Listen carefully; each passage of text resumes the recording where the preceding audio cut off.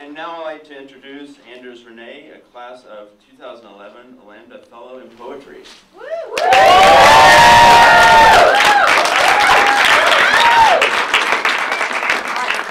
Hey y'all, I got a couple ditties for you, the second of which was just born a couple days ago. So, yeah, alright, here we go. From you to dust.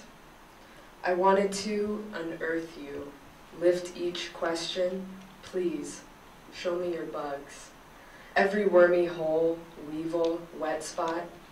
Too bad my cloudy eyes couldn't read the smoke signals, rising, rising, rising from brown brushstrokes.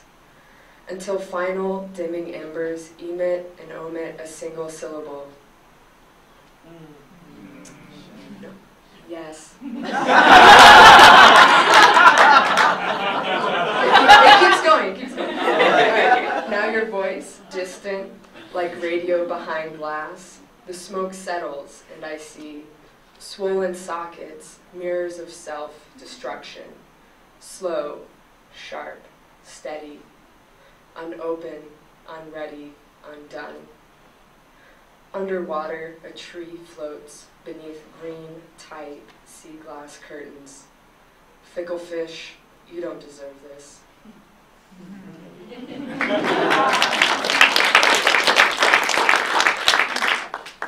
The one about the rock, and I don't mean Dwayne Johnson.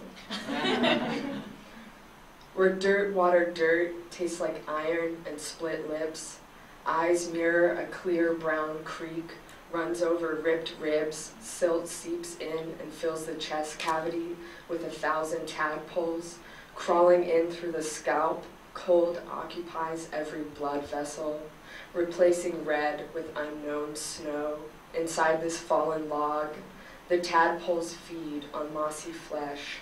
Thighs change species. They become the only frogs who know what happens when algae meets 5-year-old feet.